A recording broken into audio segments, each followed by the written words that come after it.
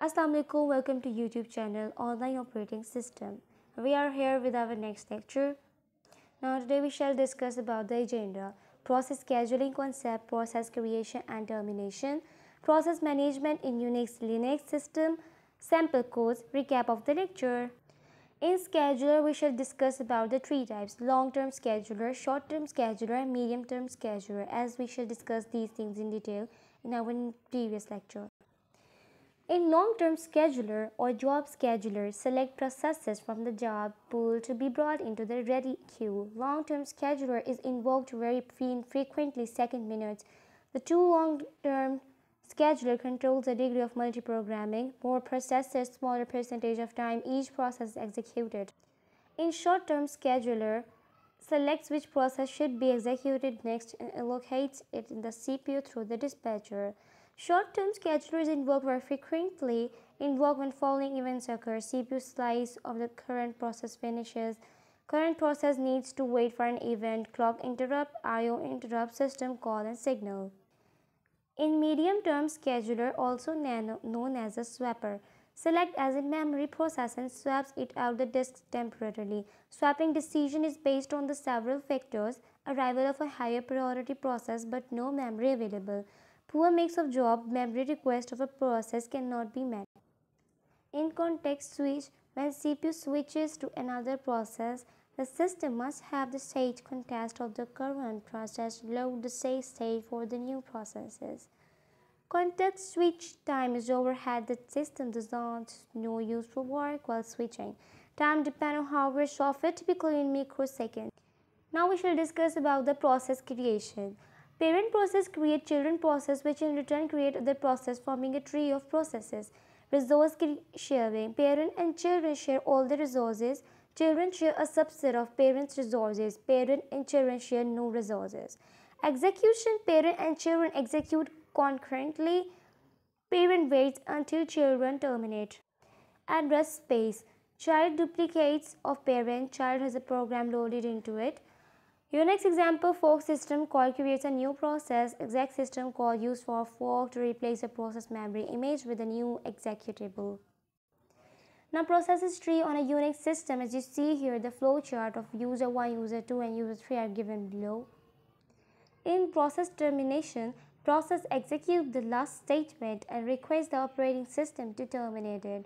Output data from child to parent. Process resources are deallocated by the operating system to be recycled later. In process termination, parent may terminate execution of the child processes. Child has exceed allocate resources, memory and execution time. Parent need to create another child but has reached its maximum children limit. Task performed by the child is no longer required. Parent exit the cascade termination.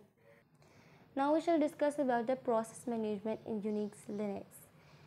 Important process-related Unix and Linux system called fork, wait, exec, and exit.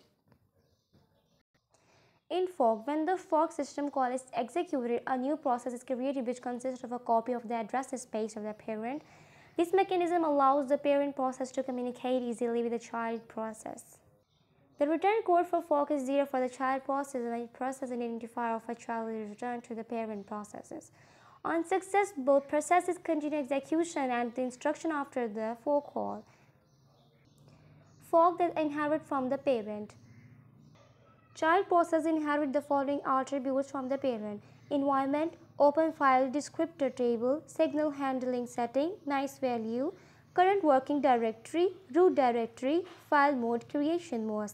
Now we shall discuss the child different from the parent. The child process different from the parent process, different process ID, different parent process ID. Child has its own copy of parent's file descriptors. There are forks which are failure. So there are some reasons that tells about the failure. Maximum number of processes allowed to execute under one user has exceeded. Maximum number of processes allowed in the system has exceeded. Not enough space. When system called on wait, to suspend the calling process until one of its immediate children terminates, or until a child that is being traced stops because it has hit an event of interest. Wait returns prematurely if a signal is received. If all children processes stop or terminated prior to the call in wait, return is immediate. But what if the call is successful? If the call is successful, the process ID of the terminating child is returned. If parent terminate, all its children have assigned as their new parent the init process. Thus, the children still have a parent to collect their status and execution statistics. Here's the last process that is included in wait, zombie process, a process that has terminated but whose exit status has not yet been received by its parent process or by init. In exec, typically 3 exec system call is used after a fork system call by one of the two processes to replace the process memory space with a new executable program. The new process images is constructed from an ordinary executable file.